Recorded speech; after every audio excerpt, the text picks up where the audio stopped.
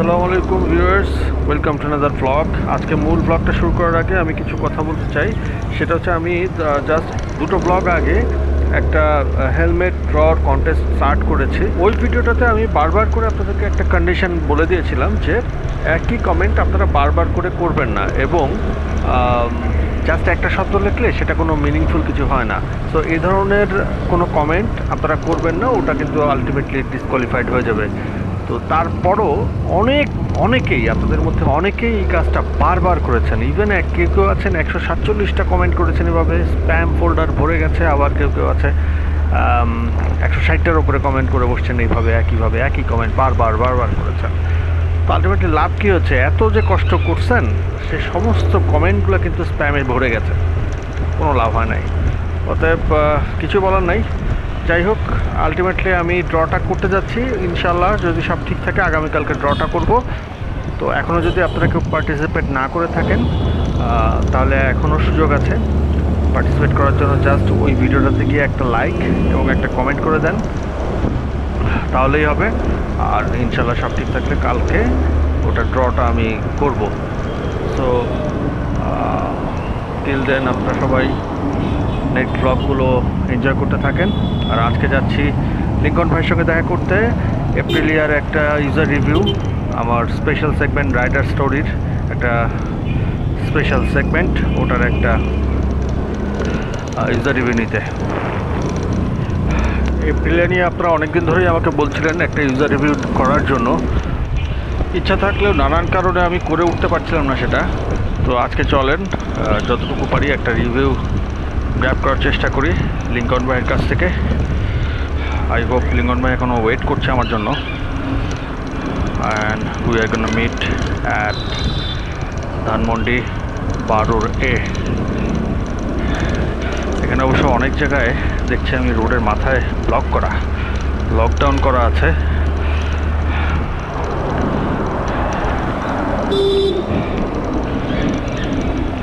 অনেকের অবজারভেশন যে আমার ব্লগগুলো একটু বড় হয়ে যাচ্ছে, মেইনলি হয় কি আমি আসলে চেষ্টা করি একটু ক্যাজুয়ালি ব্লগ করার, এবং সেটা করতে গিয়ে দেখা যায় অনেক সময় ব্লগটা একটু বড় হয়ে যায়।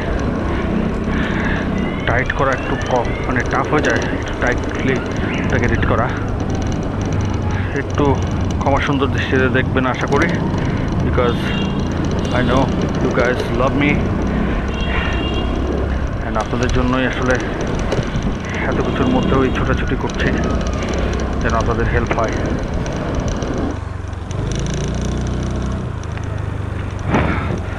অবশেষে পৌঁছে গেছি ধানমন্ডি 12A। বেসিক্যালি এটা আমার ক্যাম্পাস ছিল, Yuta চারুকলার campus. But where is Lincoln ভাই?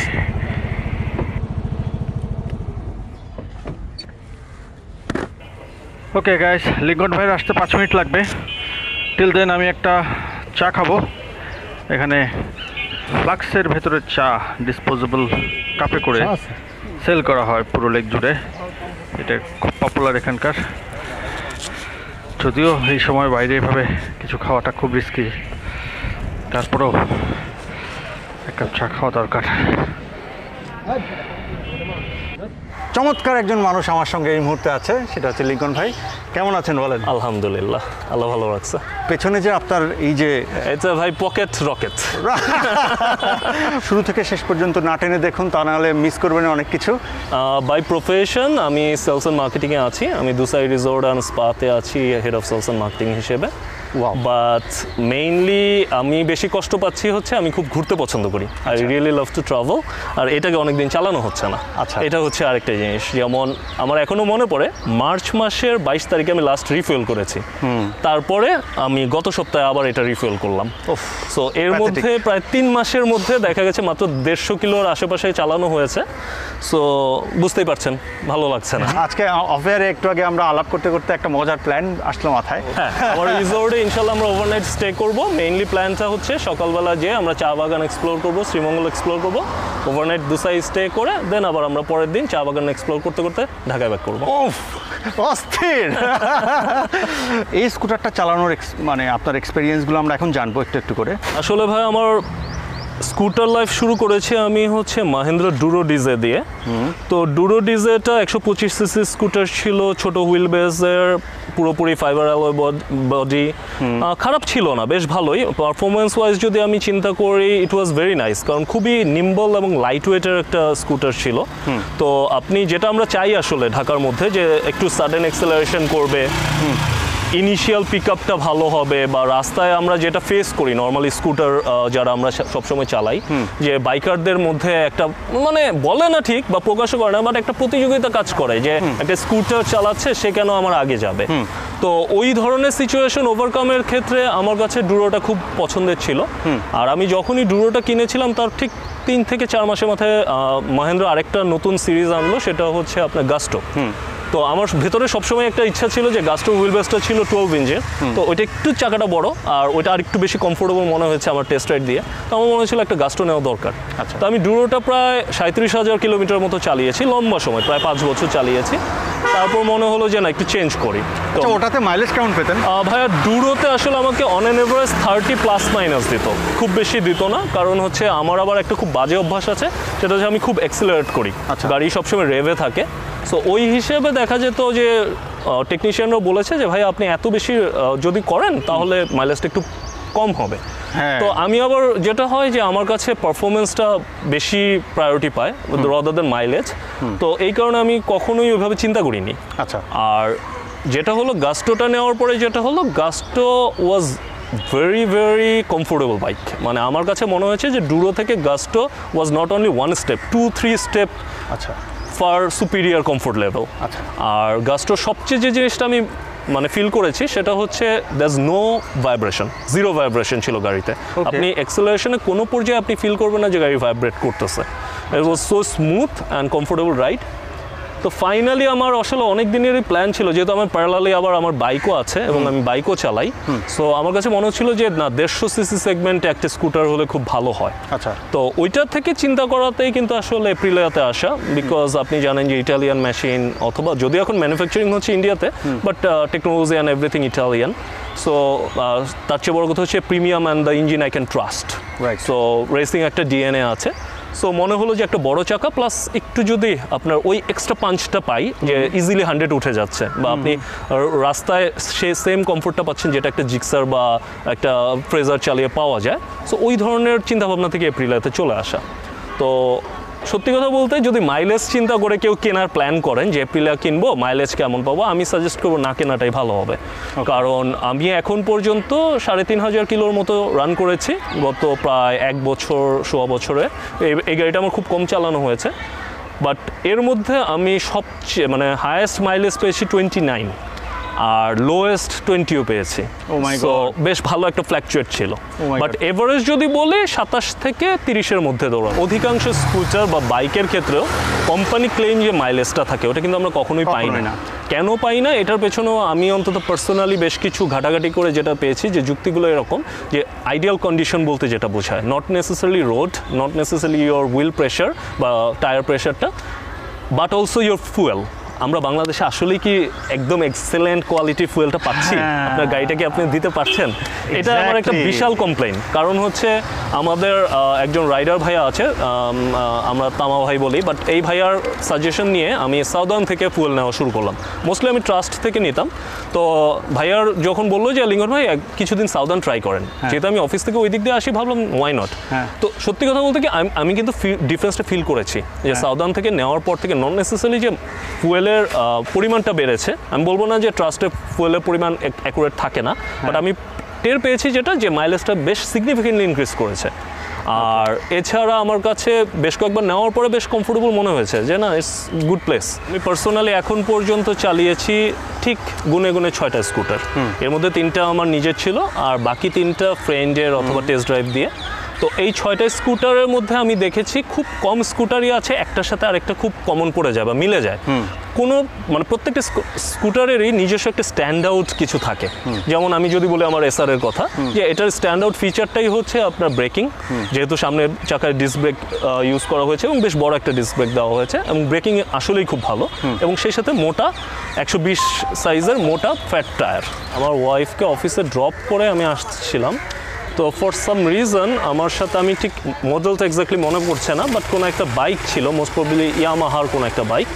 সো নেক অ্যান্ড নেক পাশাপাশি দুটো চলছে। আমি বুঝতে পারছিলাম ওই ভাইয়াটা মানে বেশ ভালো অ্যাক্সেলারেশন করতেছে, হয়তো আমার সাথে একটু মানে দেখার জন্য যে এটা স্পিডটা কেমন।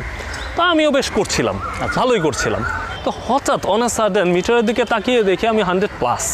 তো সাধারণত ইভেন আমি অনেক বাইক চালিয়েও দেখেছি যে সাধারণত দেখা যায় 100+ বা এরকম একটা বড় স্পিডে যখন যায় বাইকটা হালকা একটু ভাইব্রেট করে বা করে। তো আমি সত্যি কথা বলতে ভাই একেবারেই কোনো ভাইব্রেশন পাইনি। Bike was feeling so stable যে মনে হচ্ছিল যে আছে না যে আপনি যখন একটু এক্সট্রা স্পিড করেন, যেহেতু এগুলো একেবারে হালকা, ইউনো জাস্ট 117 কেজির মতো ওয়েট, একেবারেই হালকা। এই ধরনের একটা স্কুটার নিয়ে যখন আপনি অ্যাক্সেলারেশন করবেন যে হালকা একটু শেক করবে, একটু বাম্প করবে, সেগুলো হচ্ছিল না। সো এটা ছিল আমার এক্সাইটমেন্টগুলোর মধ্যে একটা। এবং ওই দিনকার পর থেকে আমি বেশ ভালো একটা কনফিডেন্স ফিল করলাম যে নেক্সট টাইম যখনই চালানো যাবে কোনো ব্যাপার না। তো ব্রেকিং পিরিয়ডটা আমি বেশ কড়াকড়িভাবে ফলো করেছি, আমি চেষ্টা করেছি ফলো করা, আমি জানি না কতটুকু করতে পেরেছি। তো ব্রেকিং পিরিয়ড শেষ হওয়ার পর একদিন মনে হলো যে দেখি টপ স্পিড করা যায় কিনা। আচ্ছা। তো আল্লাহর রহমতে এটার মিটারে 120 আছে, এখন পর্যন্ত 120 পর্যন্ত আমি বেশ কিছুদিন করেছি। একটা ডাউন সাইড আমার মনে হয়েছে এই বাইকের, আমি ঠিক এক্স্যাক্টলি শিওর না, বাট অনেক ইউটিউব বা ব্লগে আমি দেখেছি, অনেক ইন্ডিয়ান ব্লগাররা এটা বলেছে যে মিটারে হয়তো বা কিছুটা ক্রাফটেড করা আছে। আচ্ছা। সেটা হচ্ছে আমার কাছে মনে হয়েছে যে the time I was running 120, maybe it was not 120, হয়তো বা 110 বা 15তে ছিল। 5 বা 10 কিলোমিটার একটা হয়তো বা মিটার একটু বেশি শো করে। এসআরটা কিনেছি হচ্ছে হাফসা থেকে 2018 মডেল, পুরান মিটারটা। আচ্ছা। রানার নতুন যে মিটারটা এনেছে আমি যতটুকু শুনেছি ওইটাতে ওরা এটা ওভারকাম করে ফেলেছে, ওইটাতে এই ধরনের কোনো সমস্যা বা কমপ্লেন আমি এখনো পাইনি। আচ্ছা। বাট অনেক ভিডিওতে আবার দেখেছি নেক অ্যান্ড নেক অনেকগুলো হোন্ডার সাথে যখন প্যারালাল কম্পারিজন করে, স্পিড টেস্টটা করে, সেখানে দেখা যায় যে এসআর যদিও শো করতেছে 120, বাট 120 অন্য একটা হোন্ডা কিন্তু ওকে ছাড়িয়ে চলে যাচ্ছে। সত্যি কথা বলতে এই স্কুটারটা কেনার পর আমার বেশ ভালো একটা মেজর অ্যাক্সিডেন্ট হয়েছিল। অ্যাকচুয়ালি দুইটা হয়েছিল, বাট একটা খুব মেজর ছিল, সেটাকে আমি একটু হাইলাইট করতে চাই। কারণ হচ্ছে আমার আগের দুইটা স্কুটারই ছিল 125 সেগমেন্টের এবং ছোট চাকার, সেই হিসেবে বা কম্পেয়ার করলে এটার অ্যাক্সেলারেশনটা বেশ ভালো ওদের চেয়ে। তো আমার কাছে মনে হয়েছে এটা চালাতে চালাতে আমার মধ্যে হয়তো একটু এক্সট্রা ফেক কনফিডেন্স চলে আসছিল যে সাডেন অ্যাক্সেলারেশন এবং খুব তাড়াতাড়ি এটা গ্রিপ করে ফেলবে বা ব্রেক করে ফেলবে, যেহেতু ব্রেকিং খুব ভালো। তো আমার কাছে যেটা মনে হয়েছে যে যেদিন আমার অ্যাক্সিডেন্টটা হলো, সামনের গাড়িটা হঠাৎ ব্রেক করাতে আমাকেও ইমার্জেন্সি ব্রেক করতে হয়েছে, এবং ফলশ্রুতিতে আমার পেছনে যে বাইকার ভাইয়াটা ছিল উনি এসে আমাকে স্ম্যাশ করেছে। আচ্ছা। তো আমার কাছে মনে হয়েছে দোষটা আমার, কারণ আমি ওইভাবে ইমার্জেন্সি ব্রেক করেছি দেখেই হয়তো উনি ওনারটা কন্ট্রোল করতে পারেনি। আমারটা কন্ট্রোল হয়েছে, বাট ওনারটা হয়নি। আর আমার হয়তো আরেকটু গ্যাপ রেখে চালানো উচিত ছিল, যেটা কিনা আমি এই বাইকটা চালানোর সময় হয়তো ফলো করি না, কারণ হ্যান্ডেলিং খুব ভালো, ওই চলতে চলতে চলে যায় আর কি। এটা একটা ফ্যাক্ট যে হ্যাঁ, আপনি সামনের গাড়িটার সঙ্গে আপনার গ্যাপটা একটু রাখা, আমার মনে হয় আরেকটু বেশি রাখা উচিত ছিল। কারণ আর ওভারঅল যদি বাইকের পারফরমেন্স অ্যান্ড আদার থিংস নিয়ে কথা বলতে যাই, সেক্ষেত্রে আমার মনে হয় সাসপেনশনটা একটু হার্ডার সাইডে আছে। বিশেষ করে সামনের সাসপেনশনটা এখন বেশ ভালো হয়ে গেছে, বাট প্রথম হাতে বেশ একটু লাগতো, চালানোর সময় বেশ লাগতো, বিশেষ করে ভাঙা চোরা রাস্তায় বেশ স্টিভ একটা ফিলিং হয় আর একটু জার্ক করে, বেশ লাফায়। এখন এটার জন্য আমি সবসময় সাজেস্ট করব যে কোম্পানি রেকমেন্ডেড যে টায়ার প্রেশার আছে ওটা যাতে ফলো করে। যেমন আমি নিজেও ফলো করি না, এটা হওয়া উচিত 29, বাট আমি 33 প্রেশারে চালাই, বিকজ আমার কাছে মনে হয় স্কুটারটা আর একটু লাইট ওয়েট হয়ে যায়, গ্রিপটা কমে যায়, লাইট ওয়েট হয়ে যায়, আর মাইলেজের ক্ষেত্রে একটু হেল্প করে। যারা এই মুহূর্তে একটা Aprilia SR 125 অথবা 150 কিনতে চাচ্ছে, হ্যাঁ, আপনি কোনটা সাজেস্ট করেন, 125 আর 150? পার্সোনালি যদি আমার অপিনিয়ন নেন, আমি বলবো 150-তে যাওয়া বেটার হবে। কারণ হচ্ছে 125 আর 150-র মধ্যে প্রাইস ভ্যারিয়েন্স কিন্তু খুব বেশি না ভাইয়া। It could be around 20 to 25,000 টাকার মতো, অল্প কিছু ভ্যারিয়েন্স। হ্যাঁ, আপনি যদি আপনার হর্স পাওয়ার অথবা আপনি যদি টর্ক ফিগারগুলো দেখেন, তাহলে খুব বেশি ডিফারেন্স নাই, কারণ 1.5-এর মতো ডিফারেন্স। বাট আপনি যখন সে লাইক একটু হাইওয়েতে চালাবেন বা ঢাকা শহরে কোনো খালি রাস্তায় চালাবেন, এক্সট্রা যে পাঞ্চটা 125-এর চেয়ে আমার কাছে মনে হয়েছে 150-তে একটু হলে বেশি পাবেন আপনি। আমিও যখন স্কুটার চেঞ্জ করলাম, গাস্টো থেকে যখন এটা আসলাম, আমার একটা ইচ্ছা ছিল যদি এনটর্কটা পেতাম। আমারও বেশ একটা ভালো কিউরিওসিটি কাজ করেছে, কারণ অনলি বিকজ অফ এনটর্কের ডিজিটাল কনসোলটা, একটা স্মার্ট কনসোল ইউজ করেছে ওরা। বাট এনটর্কে আমি যেটা করেছিলাম, টিভিএসে ইমেলও করেছিলাম ইন্ডিয়াতে, ওরাও যেটা বলেছে এখনই ওদের প্ল্যান নেই ওটা আনার। যে বাংলাদেশে যেহেতু রানার খুব রেনোয়াউন একটা কোম্পানি, ওরা নিজেরাই ম্যানুফ্যাকচারিং করতেছে, হয়তো অদূর ভবিষ্যতে দেখতে পারবেন এই ধরনের স্কুটারগুলো ওরা দেশেই তৈরি করছে বড় বড় ব্র্যান্ডে। যেমন এখন রানার ইন্ডিয়া থেকে এপ্রিলাগুলো ইম্পোর্ট করে আনছে। যখন দেখা যাবে রানারের মতো কোম্পানি বা অন্য কোনো বড় কোম্পানি দেশে অ্যাসেম্বল করা শুরু করবে, আমার মনে হয় প্রাইসিংটা অনেক কমে যাবে। আপনি যদি চিন্তা করেন যে সুজুকি বার্গম্যান বাংলাদেশে এখন ডিসকাউন্ট দেওয়ার পরে 2,35,000 টাকা, যেটা কিনা আমার কাছে মনে হচ্ছে একটা অ্যাবসার্ড প্রাইসিং, যেখানে কিনা ইন্ডিয়াতে অনলি 69,000 রুপিজে সেল করছে। তো এই জিনিসটা মানে আমি বলবো যে আমাদের বাংলাদেশে স্কুটার সেগমেন্টটা জনপ্রিয় হওয়ার পেছনে বা না হওয়ার পেছনে এটা হচ্ছে সবচেয়ে বড় ড্রব্যাক, আমরা রাইট প্রোডাক্টটা রাইট টাইমে পাচ্ছি না। আমি ওইভাবে যাব না, আমি অন্তত একটা জিনিস বলতে চাই যে বাংলাদেশের প্রেক্ষাপটে আমাদের স্কুটার সেগমেন্টে বা স্কুটার মার্কেটে প্রপার টেকনিশিয়ানের খুব অভাব আছে। কারণ এখন পর্যন্ত আমার জানা মতে হাতে গোনা খুব কম, লাইক আমি মাহিন্দ্রা যখন চালিয়েছি 2জন ভাইয়াকে পেয়েছিলাম খুবই ভালো, এখন এটা চালাচ্ছি হাফসা মার্ট থেকে নিয়েছিলাম, ওদের কিছু টেকনিশিয়ান আছে স্পেশালি জাভেদ ভাই, আরিফ ভাই, দেন হুসাইন ভাই, এরা খুবই আন্তরিকতার সাথে কাজটা করে। তারা তাদের সাধ্য থেকে সে লাইক সিম্পল একটা জিনিস, আমার টায়ারের প্রেশার এয়ার প্রেশারটা একটু কমে গেছে, নিয়ে গেলাম যে ভাই একটু দেখে দিবেন, অফিসে যাচ্ছি নিয়ে গেলাম, সে ওটা করে দিল। এটা কিন্তু আমি যে কোনো একটা টায়ার শপে নিয়ে যেতে পারতাম, অথবা সে জাস্ট বললো যে ভাইয়া নামেন আমি একটু টেস্ট রাইড দেই, সে একটা ঘূর্ণা দিয়ে এসে বলতেছে ভাই আপনার তো মনে এখানে একটু ঝামেলা আছে, একটা মিনিট দাঁড়ান আমি করে দিচ্ছি। সো এই ধরনের যখন ইম্প্যাক্টটা বেড়ে যাবে, যে লাইক আপনি একটা পাড়ার দোকানে বসে একটা স্কুটার সার্ভিস করাতে পারছেন, আপনার স্টার্ট নিচ্ছে না, ও বলে দিল যে এই সমস্যা করে দিল, তখন কিন্তু আপনি আরও কমফোর্টেবল হয়ে যাবেন। আচ্ছা মনে হয়েছে যে একটা বাইক নিয়ে যখন আপনি চালাবেন আপনার মেনটেন্যান্সের কথা অনেক কিছু চিন্তা করতে হবে, লাইক রেগুলারলি আপনার চেইন ওয়াশ করতে হবে, চেইন লুপ করতে হবে, এরকম বেশ কিছু ঝামেলা আছে যেটা কিনা স্কুটারে আপনি জীবনে হয়তো বা করবেনই না, কারণ এটা বেল্টে চলে, আর ওইটা হয়তো আপনি চোখেই দেখেন নাই 10,000 কিলো পরে যে একবার করবেন। সো এই ধরনের কিছু এক্সট্রা কমফোর্ট যেটা আছে স্কুটারের, যেটা বাইক দিতে পারবে না। আর আন্ডার সিট স্টোরেজ, সো এটা নিয়ে মোটামুটি আপনার ছোটখাটো একটা সংসার নিয়ে ঘোরা যায়, বিশেষ করে এই বৃষ্টির দিনে আপনি রেইনকোট নিয়ে ঘুরতে পারছেন, এক্সট্রা একটা হেলমেট নিয়ে ঘুরতে পারছেন। সো এগুলো তো অ্যাডেড, যদিও এপ্রিলিয়ার বুট স্পেসটা একটু ছোট, এটা একটা ওরা বলে 18 লিটার, বাট ওরিয়েন্টেশনের জন্য আমার কাছে মনে হয়েছে আরো কম। হাফ ফেস হেলমেটও আপনি স্ট্রাগল করবেন রাখার জন্য, specially if you love your helmet. আমি যদি একটু দেখাই ভাইয়া আপনাদের, সো এই হচ্ছে under seat storage. As you can see যে আমার গ্লাভস আছে, বাইকের কাগজগুলো আছে, একটা লক ইউজ করি আমি, সানগ্লাসেস, সো মোটামুটি হয়। বাট সমস্যা হয় এই জায়গার গ্যাপটার জন্য আপনি একটা হাফ ফেস হেলমেট রাখতে পারবেন, এনাফ গ্যাপ, বাট সমস্যা হচ্ছে কি স্ক্র্যাচ পড়ে যাওয়ার একটা ভয় আছে। So if you love your helmet আমার মনে হয় না রাখা উচিত হবে। আমি এই এসআরটা নেওয়ার পরে এখন পর্যন্ত 3,000-3,500 কিলো চালিয়েছি, এর মধ্যে আমি 3বার সার্ভিসিং করিয়েছি প্রপারলি।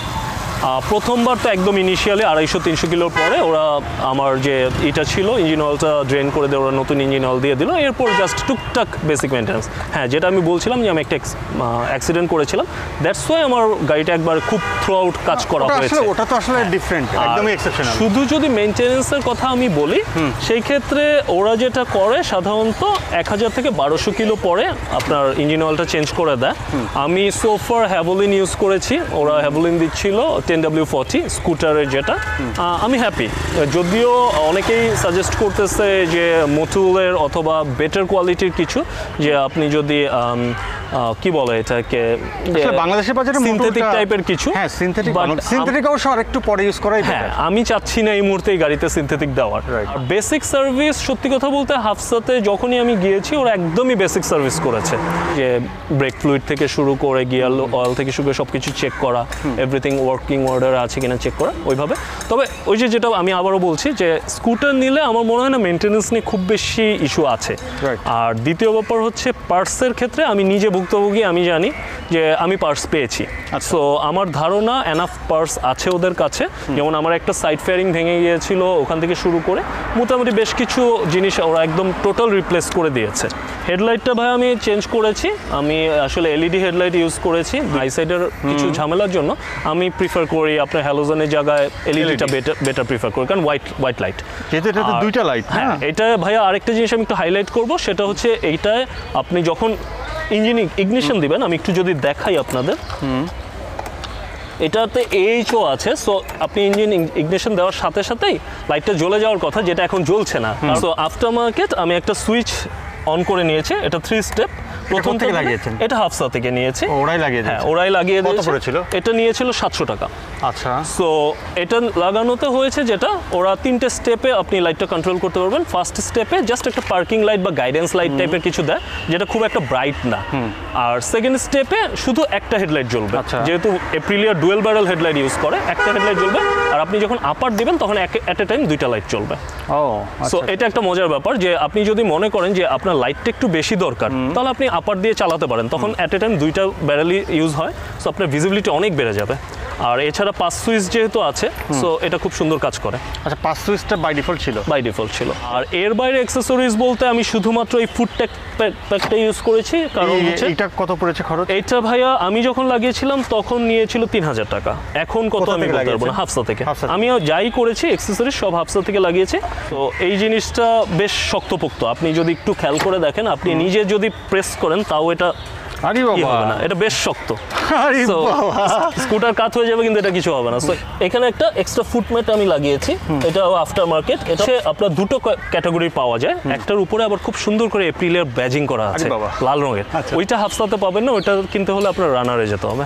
ওটা প্রাইসটা আমি বলতে পারবো না কারণ আমি নেইনি, বাট যতটুকু জানি এটা হচ্ছে বেশ বেশি। এটা কত পড়েছে? এটা 700 টাকা। 700 টাকা।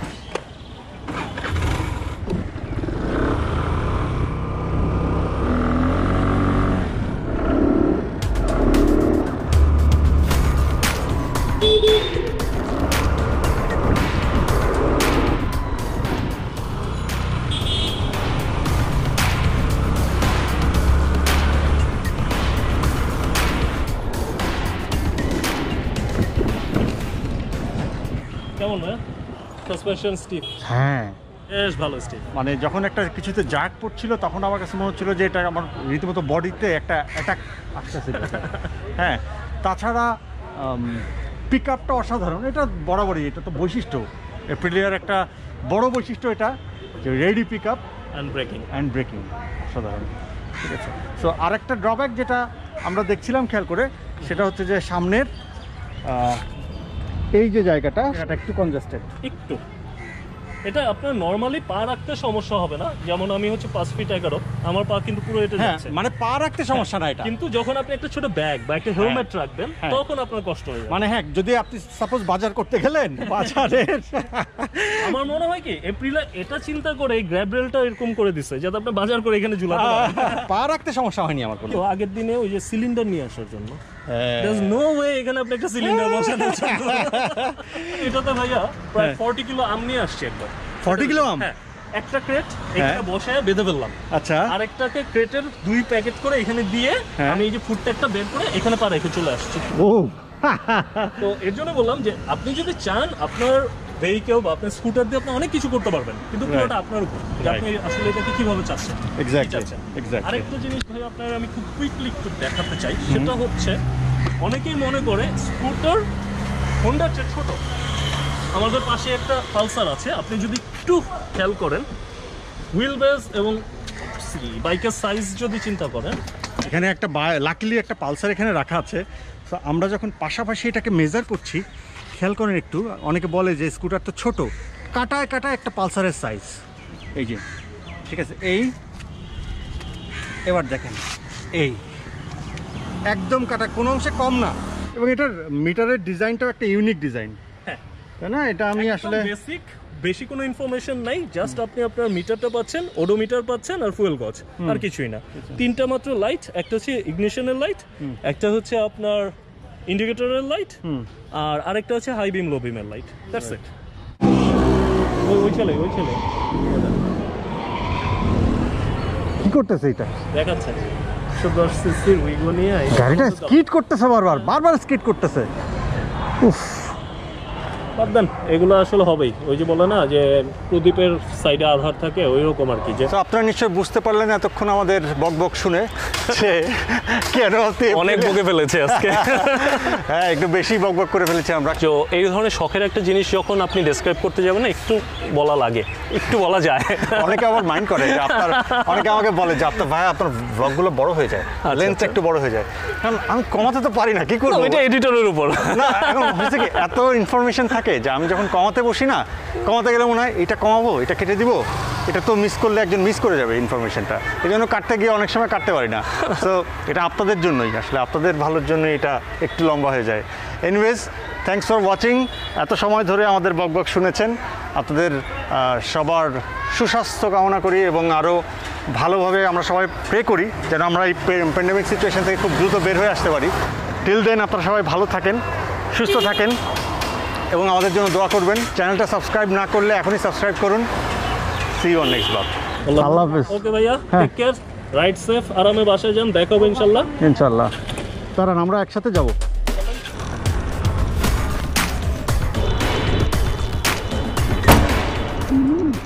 ও মাই গড, ভয়ঙ্কর অ্যাক্সিডেন্ট হইতো।